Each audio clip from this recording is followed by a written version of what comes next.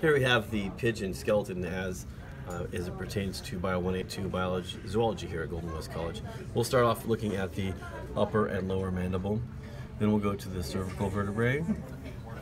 We'll turn the bird around here and we'll find thoracic vertebrae here. And then some of these thoracic vertebrae are fused with the lumbar vertebrae and the sacral vertebrae into a structure called the synsacrum. Here we have caudal vertebrae and the pygostyle. We'll come to the front of the bird here and we'll find the furculum, the keeled sternum, and the coracoid bone.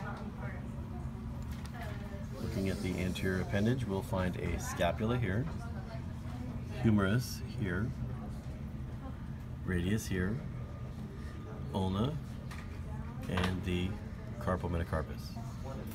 Looking at the posterior appendage, we have the femur, the tibiotarsus, the fibula is a tiny little bone here, and the tarsometatarsus. Squirrel. Of course, these are digits, and inside each digit we have 3 phalanges. It's not very clear on this model, however.